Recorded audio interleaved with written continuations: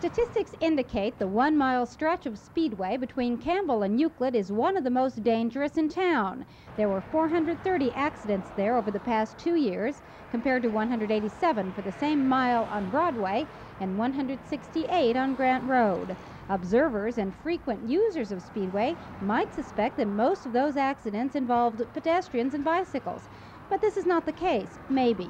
We thought it was the best plan for Tucson. We also thought it was pretty expensive.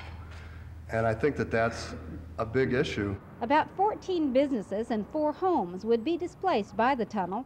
The projected cost is $35.8 million. The project would be paid for by bonds approved by voters in 1984 that would be funded through a user tax on gasoline. The University of Arizona would finance about 20% of the tunnel over the next 11 years.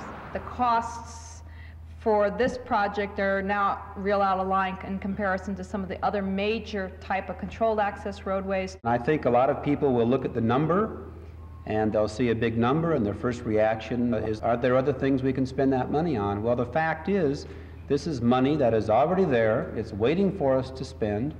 Despite the consensus evident today between the city, the university, the neighborhoods, and the businesses, there is still a certain amount of suspicion and skepticism in the community. It will be the challenge of the supporters of the Speedway Tunnel to convince the voters to approve the idea on the May 6th ballot.